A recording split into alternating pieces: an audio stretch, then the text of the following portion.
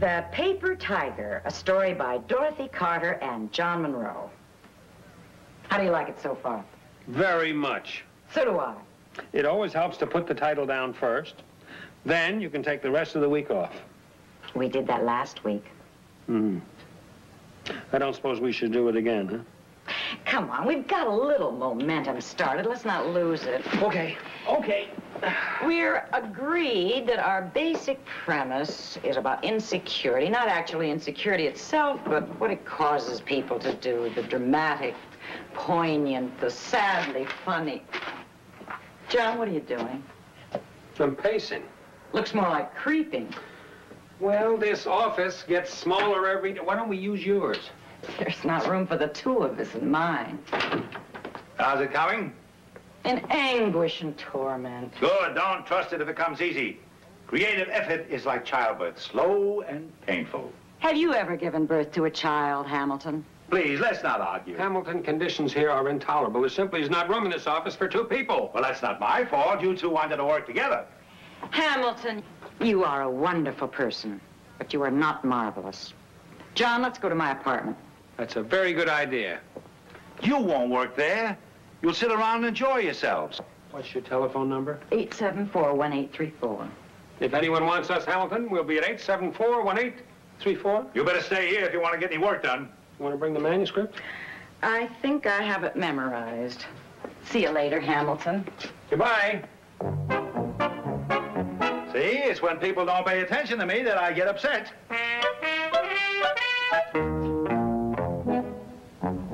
Mr. Monroe, please. John Monroe. Mr. Monroe is not in his office. Oh, has he gone to lunch already? He's been out all morning, but he left the number where he can be reached. May I have it, please? 874-1834. 874-1834. Thank you, operator. Do you know what time it is? 11:32. 2 solid hours, and we haven't come up with one single dramatic, poignant, or sadly funny thing that insecure people do. I have, however, thought of at least 7 surefire ways to drive Hamilton Greeley out of his mind. Wonderful. I'm sitting here working, and you're having fun.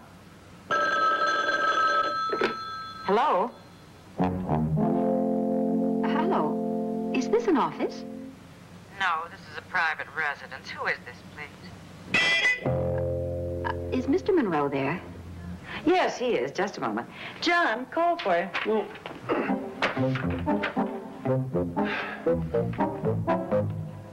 Hello, this is John Monroe. Who's this?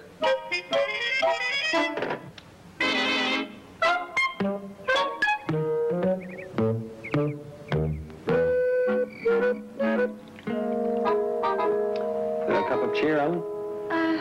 No, thank you, John. I don't really feel very festive this evening. Oh? Is anything wrong? Nothing very earth-shaking. I'd rather not discuss it right now. Oh.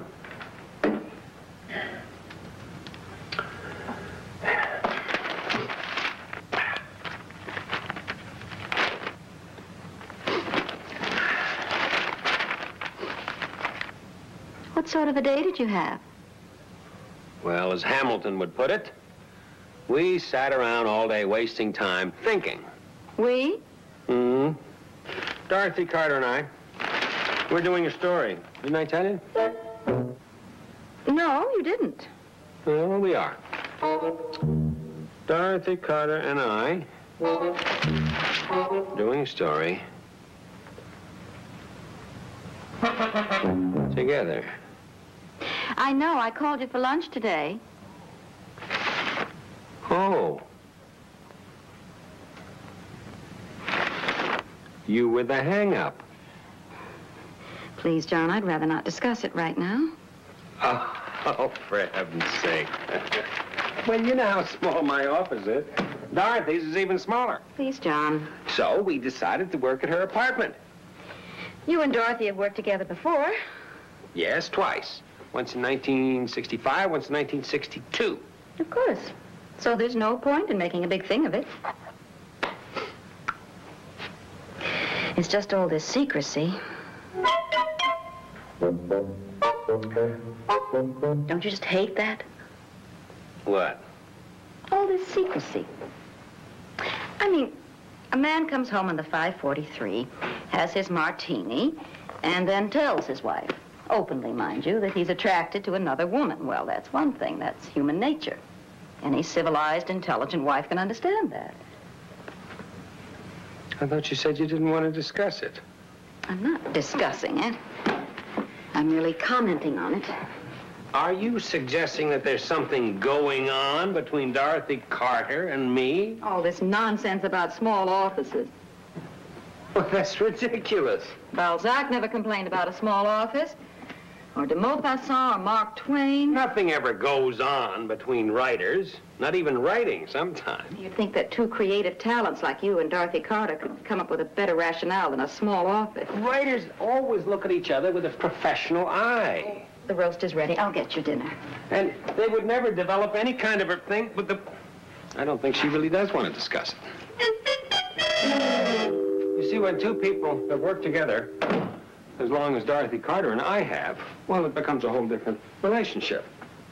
Why, Dorothy and I don't even exist for each other except on paper. You do believe that, don't you, Ellen? Ellen? How serious can it be? She's asleep.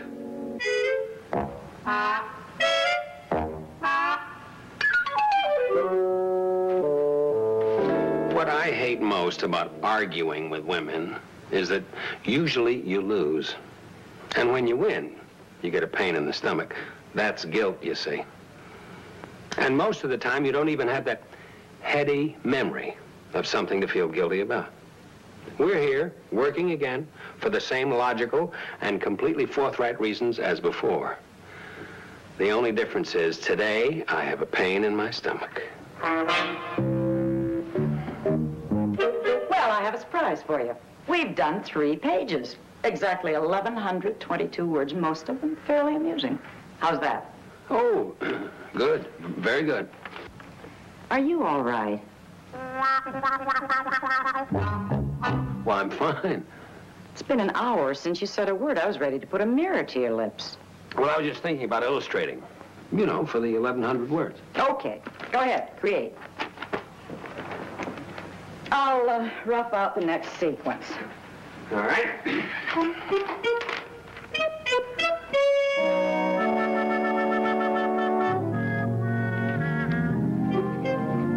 I swear this is the first time in my life I have ever looked at the legs of another writer.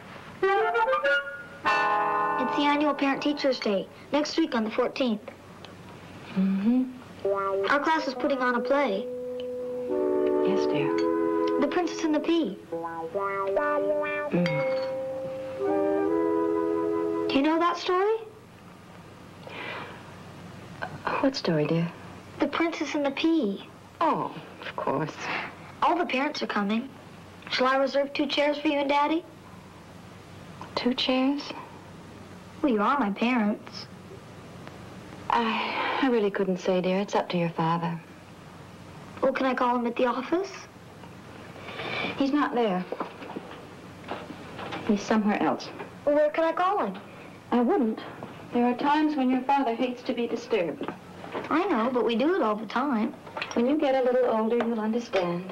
Understand what? The way life can be. The strange twists and quirks. I'm only interested in chairs. I realize that. Innocence. It's If I don't make a reservation for 1 parent, 2 parent, 3 parents? 3 parents? Well, some of the kids are loaded. I have to reserve chairs. Otherwise, you might be stuck way in the back of the room near the blackboard. What's it going to be, Mom? You'll just have to be patient, dear. Sometimes it's woman's role to suffer in silence. Well, I'm not suffering. I just want a simple yes or no. I don't know. Mother, there comes a time when a person has to make a definite decision. You have to lay it on the line. A definite decision. Absolutely. You have to know where you stand. Or sit. 1 chair or 2? Lydia, dear, finish your lunch. I'm going to take you back to school. Well, what's the decision? I'm going to town this afternoon, and I'll find out. At least that's some progress. I hope so, darling. You must be kidding, Ellen. John and me? Oh, come now, Dorothy. There's always been a little thing between you and John. What sort of thing? You can't deny you have feelings for him. Well, of course not. I think he's a great cartoonist. Obviously, the two of you have drifted into a situation without even realizing it. Look at the record. We have a record. You're always working together. Last week, 1965, 1962. You do admire each other. Well, I suppose so. You find him intelligent, Of course. sensitive, perceptive, Yes. and attractive. Attractive. Blue eyes, little dimples, nice little smile. No, he's not bad. He's attractive. Okay. Of course. And you respect him. That's very important. It certainly is. I couldn't care about a man I didn't respect. There, you see? See what? You said it. What did I say? Well, there's no point in denying it. You just admitted it. Uh-huh. You were frank and you were honest. Well, I'm too fond of you to lie to you. I knew it. I just knew it. Well, why didn't you say something before? You must have known. I swear, you just convinced me. Well, at least it's out in the open. Do you want a drink? I do. Yes, thank you.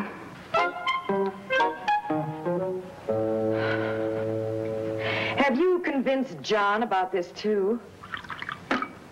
I mean, how does he feel? I think he's confused. I can understand that. Happy days. Cheers.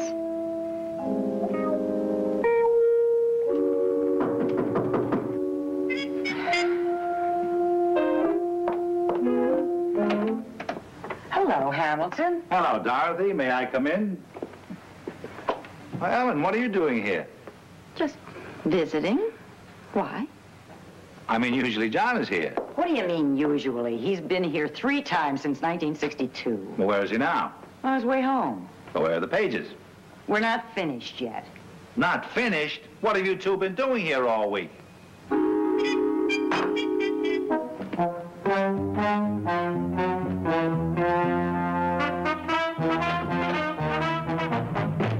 What did I say? The Princess and the Pea, hmm? Right. 1 performance only. Of course, you're playing the princess. I'm sure you'll do it beautifully. I didn't even have to read for the part. They said I was a natural. Imagine that, Ellen. Our daughter, an actress. She might even get interested in acting, go on and have a great career. I'm going to Yale and be a history major. And in years to come, wherever we are, together or apart, we'll take great pride in her success. Well, I don't know if I'd go that far. How about the chairs, Daddy? Oh, yes, the chairs. I don't know. Honestly, if I'd have thought there'd be this much trouble over the chairs, I never would have taken the part. Can't we make a decision? Oh, I've made a decision, but not about chairs. Don't blame me if you find yourself facing the blackboard. May I be excused, please? You may. Do we really have to make a firm reservation? If I were a little younger, I'd throw myself down on the floor and start kicking. We'll give you a decision tonight, dear. Just leave a note on my pillow. That's not complicated. I'll leave a note on my pillow. It'll have little boxes, like 1 chair, 2 chair, 3 chairs, no chairs. All you have to do is check the box you want, okay? That's very efficient, dear. You don't even have to sign or to say love. Just check a box. Boy, what a person has to go through for chair reservations sometimes. Well, you haven't asked me what kind of a day we had. I know what kind of a day you had. I went to see Dorothy Carter at her apartment. Oh? Where was I? You had just left, but we talked about you all afternoon. You talked about me all afternoon? Dorothy Carter is infatuated with you. Dorothy Carter is infatuated with me? Will you please stop repeating everything I say? I'm sorry. She thinks you're sensitive, attractive, and she admires you very much.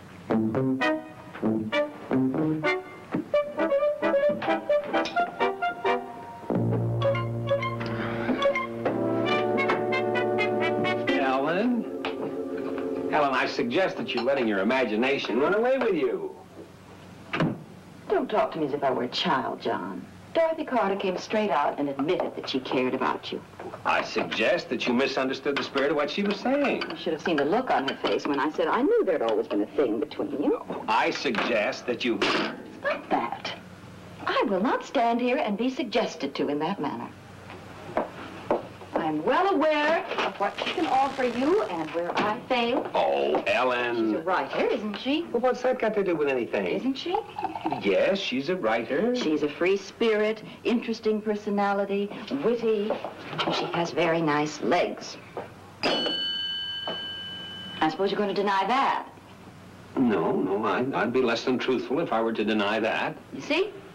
We women may not be the smartest creatures on earth, but we certainly know when we're no longer wanted. Ellen, will you please listen to me? You are wanted. You think I have no pride? I state that unequivocally and with no fear of contradiction. You think I try to keep you when you were fighting desperately I'm for your trying to freedom. explain to you that you've misinterpreted you, respect John. and professional admiration for passion and infatuation. If you go to her and you think you can be happy with... She won't listen. I won't be an obstacle. You're being totally unreasonable, that's all. I'll merely step aside and you may be free to do as you please. Okay. What? You're right. I knew it. Everything you said, 100% right. I just knew it.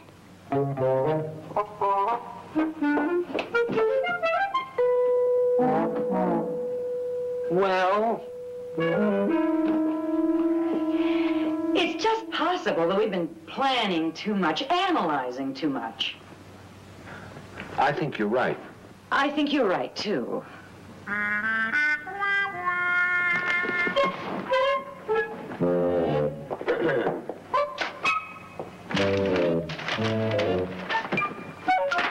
Excuse me, sorry. Oh, that's right. I don't think we even touched.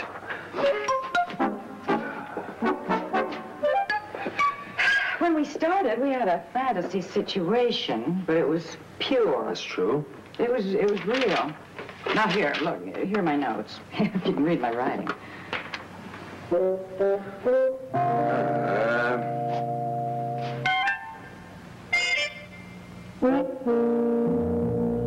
You're right. It's all there.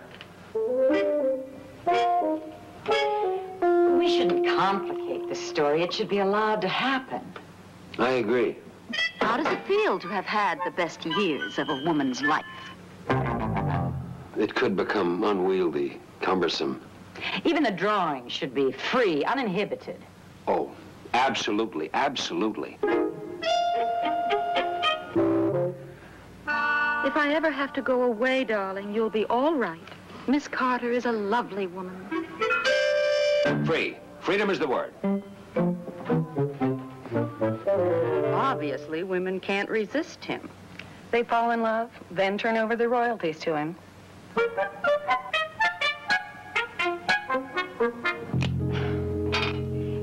John, do you have another pencil? Sure, coming up. Feel the electricity going through that pencil? You feel it, big fella? And wood doesn't even conduct. Thanks. Dorothy.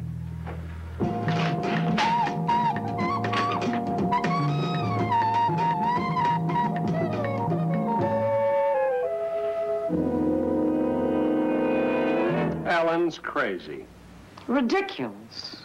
How's it coming? I think she ought to know, don't you? I'd like to be there when you tell her. Hamilton?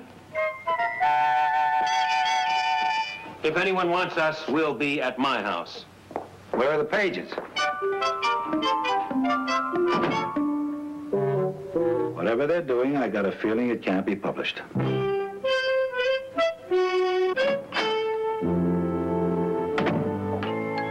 Ellen, it's going to be difficult to tell you. I understand. It's pointless for us to go on like this. Life has its winners and its losers. We tried to see it your way, really we did. But Dorothy and I don't feel anything for each other. Nothing at all. I'm sorry. We even tried kissing. It was ridiculous. Well, there's no need to I make it. can't believe it. Actually, Dorothy's just like one of the fellas. Well, let's not beat it to death, John. I may have a future. Of course, John. Dorothy's very attractive. There has never been anyone in my life but you. Oh, look at it logically, Ellen. A man who writes should never be married to a woman with talent. Of course, John. We belong together. I should have realized it from the beginning.